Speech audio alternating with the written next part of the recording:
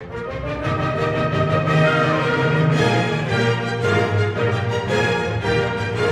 next entry comes from Curse of Monkey Island, and unlike a lot of the other deaths on this list, this is no mere Easter egg. This is an essential part of the story that you have to go through to complete the game. In fact, you have to go through it twice. Also, it's not a real death.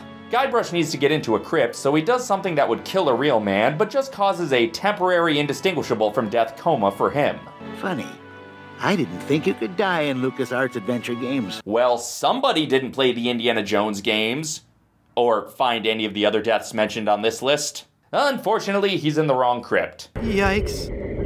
Where's that telltale pounding coming from? No, Guybrush, you're still 12 years away from working with Telltale. After an incredible payoff to a bit from LeChuck's Revenge, you need to fake being a member of the Good Soup family, and then fake your death again.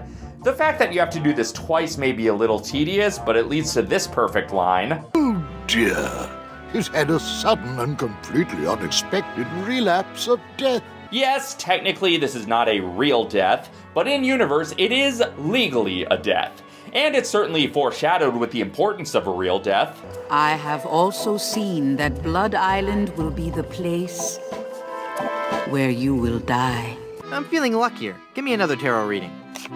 The card says death. So for the purposes of this list, I think it counts.